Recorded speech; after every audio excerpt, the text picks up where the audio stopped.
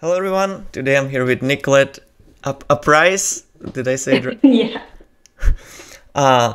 Anyone who goes to Pro Tours and like GPs probably recognizes your face, but maybe some people don't. So you're a level 3 judge.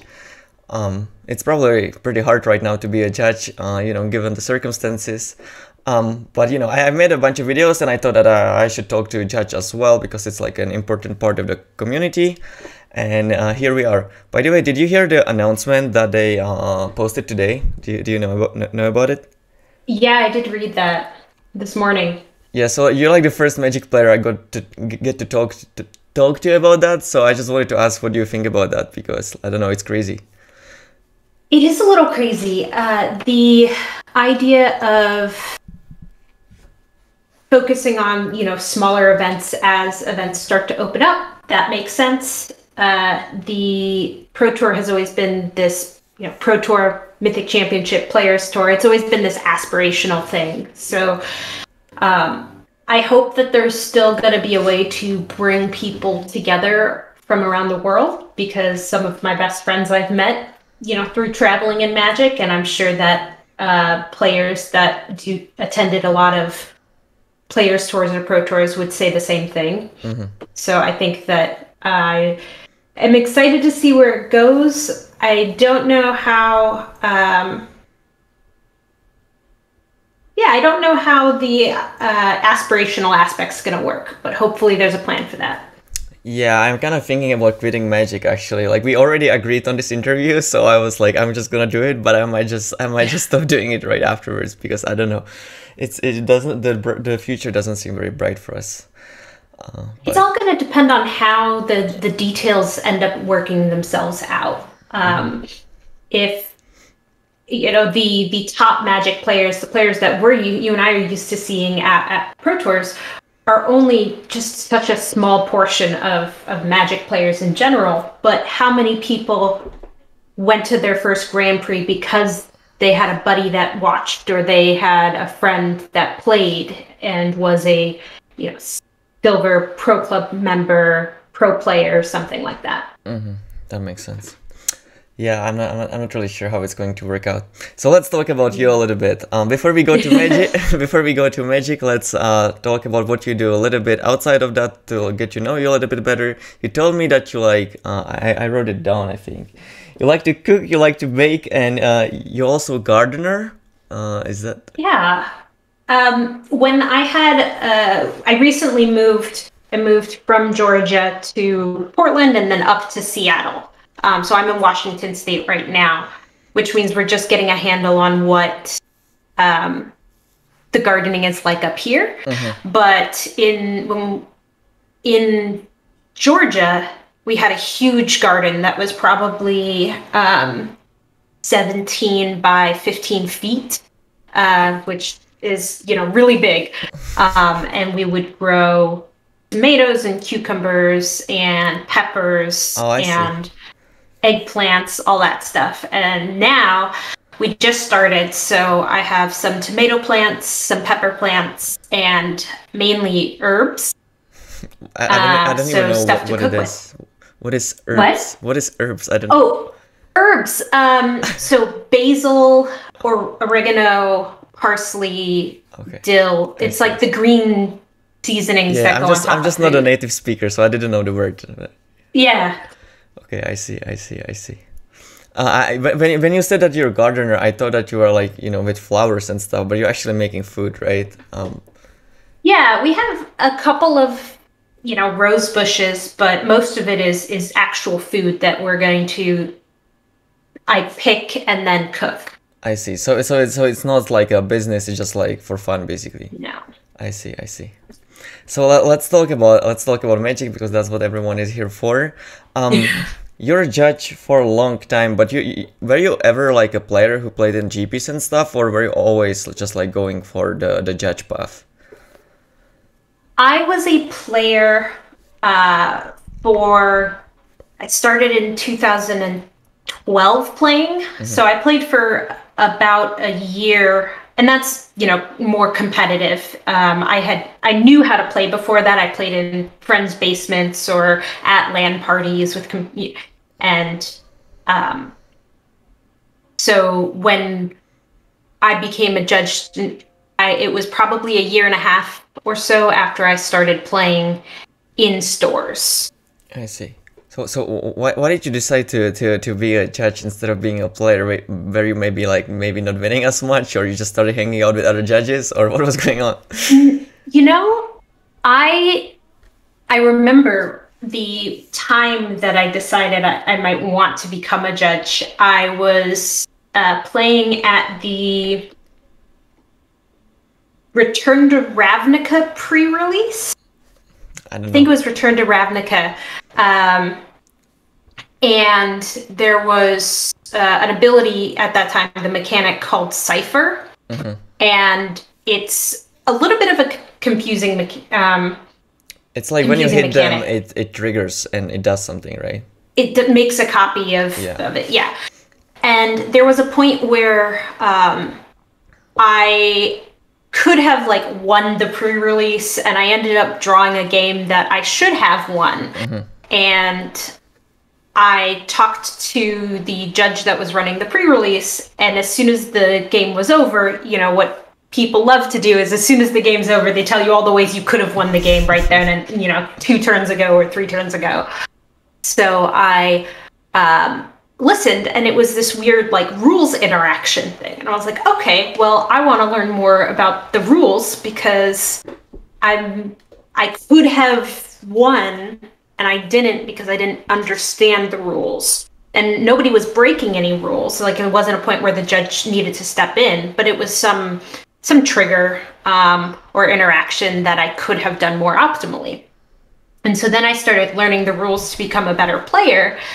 And I went with a friend of mine to a Star City Games Open in Indianapolis, near where I went to college. And I saw the judges there, and it kind of clicked for me. And so I started attending events and then working towards becoming a judge, and became a judge 2013. Mm-hmm. A lot of people who probably watch this video don't even know how you can become a judge. Can you maybe talk about it a little bit? I assume that at the beginning it's pretty simple and you just become level 1 and then it becomes harder, but I actually have no idea. So if you can talk about it a little bit, that would be great. So the judge program has evolved over the years, and for a while it kind of stays the same, and then something will happen and they'll realize that there needs to be some change to keep up with organized play, and then there's a change in how things work. So the levels have meant different things over time. Right now, Judge Academy is the certifying body for judges. So you can go to judgeacademy.com, you can create an account, and there are videos. And you can go through the basic kind of core rules of Magic and get a rules advisor certification, which is kind of I know the rules, but maybe I haven't learned all the soft skills needed to become a judge. And then there's other modules. And so the modules are a video, some text, a quiz, things like that. And you can go through the process. And all of that can be done online. There's a physical endorsement part where somebody who is already a judge, you talk to them and they kind of walk you through, and you build a connection with somebody within the community, and they can endorse you and say, yes, this is a real person. I think they, have good intentions. I think that they're good ambassador, I guess. And then they can give you an endorsement and you can take your test. Judging right now has a fee associated with the certification. This year, the renewal fees were waived because of COVID, and nothing has been posted for 2022 around costs. But the L1 process can primarily be done online all the way through, which is really nice for, remote areas of the world. But that was when you were becoming judge, it was different, right? Like the site didn't exist. So like, what did you have to do? When I was becoming a judge, I studied a bunch of rules. I made flashcards because I was in college at the time, and that's how you did things.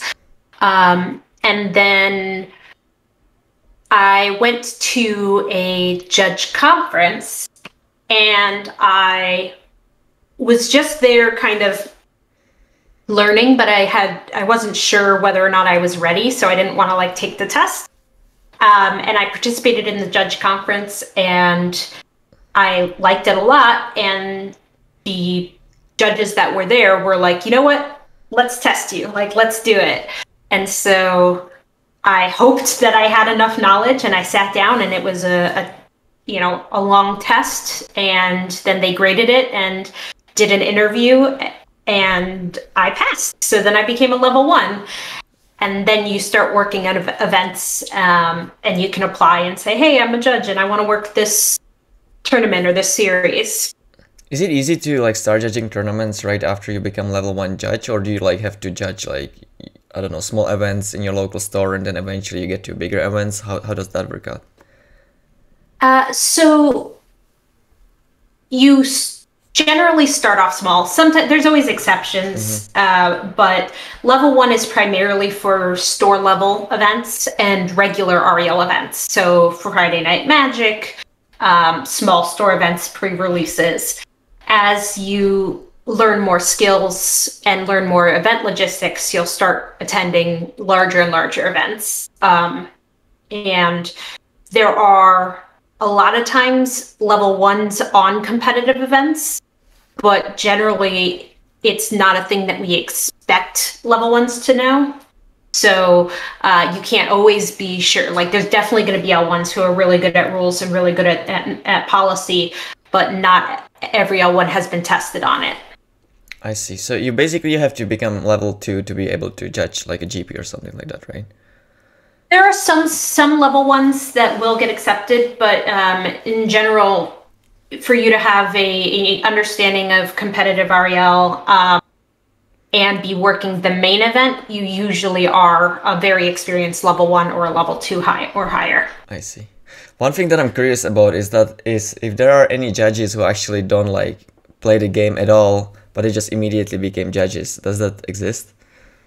It does. Most of those, I feel like, have come from store employees. One of my friends, her name's Sama, she was managing a game store or working in a game store, and they were going to start running events, and she didn't play Magic prior to that.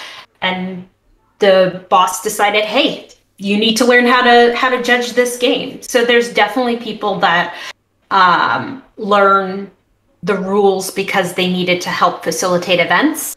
Most of those are tied to stores. I see. So you're currently level 3 judge. That's the highest you can be, right? I think it used to be like there were like 5 levels, but now there are only 3, right? Yeah. There's only 3 right now. Yeah. Yeah. What does it require?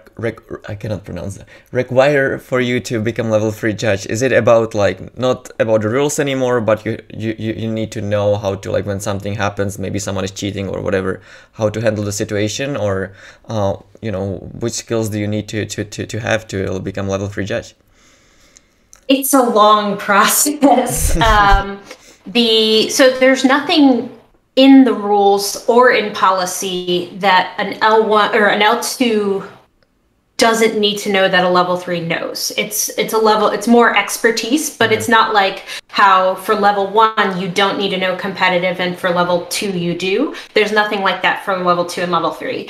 The difference, and when I went through the level 3 process, there is a ton of different sort of categories or pillars that you are essentially graded on, and you go through a process with a long checklist working on these skills, and then you basically do take a test, do a panel interview, and that panel interview feels like a dissertation, like a thesis defense, except for the thesis is you. So you are sort of tested on leadership, presence, charisma, teamwork, diplomacy, maturity, your development of other judges, your tournament and operations logistics, your stress and conflict management, your investigation skills, your policy and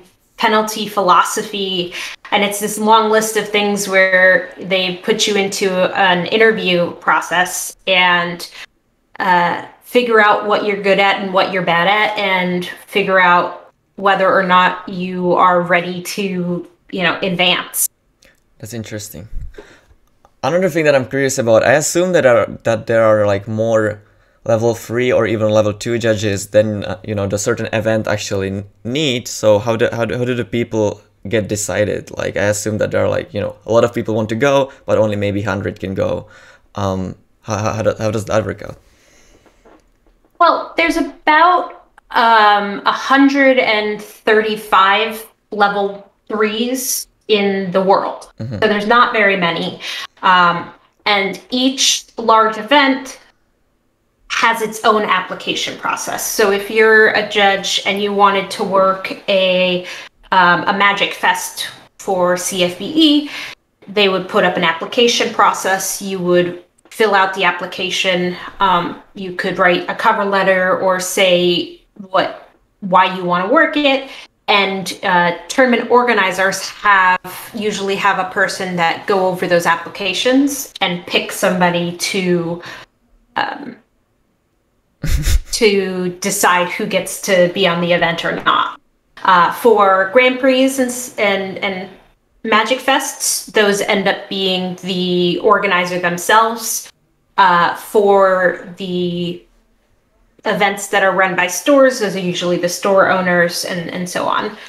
I see. So for example, if Channel Fireball hosts a GP, they are the ones who decide who comes in. It's not like Wizards decide that. Is that right? Correct. Yeah. They'll decide, they'll hold the application process. They're the ones that contract the judges. So they get to decide who they work with. But one of the reasons why levels exist is to give TOs who might not know every judge a understanding of what they can expect from somebody at each level. That's interesting. So the last thing that I want to ask about is if you have any like funny story or like super interesting scenario that you had to deal with during the events that you judged. Like, do you remember anything interesting? Oh, what even are events? It's been so long. There have been a lot of silly events that have come out. I remember there was a player who had to call us over in the middle of a sealed event, a sealed Grand Prix, and they raised their hand and they called judge. And the reason why they called judge was because instead of their deck box had a slice of pizza just shoved into it and no deck. Ooh. And we were like, what happened? And they were just confused. And they were just like, Judge, I went to go take out my deck and there is a pizza. There's pizza here. It was pizza shoved into the deck box because, deck box size is small. And it turns out that person had been joking with their friends and decided that they were going to drop from the Grand Prix because they weren't doing too well. And so their friends thought it would be funny and swapped them out, not thinking that they were actually going to sit down and try to play another match. They thought they were done.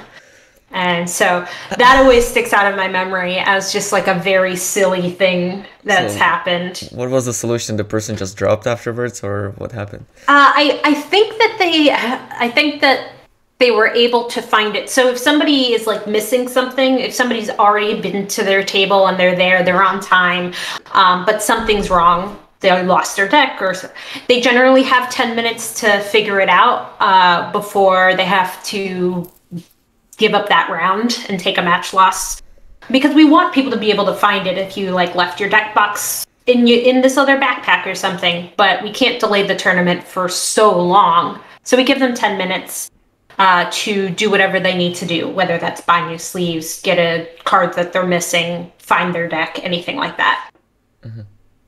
So I think that they were able to find it, but I don't remember if it was within the 10 minutes or not. But at that point, they were on the fence about dropping anyways. So it was one of those things where you remember the judge call more than you remember like what happened after. All right, that will be all for today. Thanks for your time. Before I wrap it up, maybe you want to tell people where they can find you on the internet if you want, like Twitter or something. Oh, sure. Yeah. So I am the program manager for Magic at Judge Academy. So judgeacademy.com is the learning platform for judges. We have a Twitter, we have a Facebook page, and I am Apraez Indeed pretty much everywhere. So my last name, Indeed. And I'm excited for that. So hopefully... if somebody was interested in learning about judging, they can always reach out. We have a questions inbox, and obviously my door is always open to chat with somebody who's interested in maybe becoming a judge. All right. If you guys like the video, please click on the like and subscribe button. See you next time. Bye.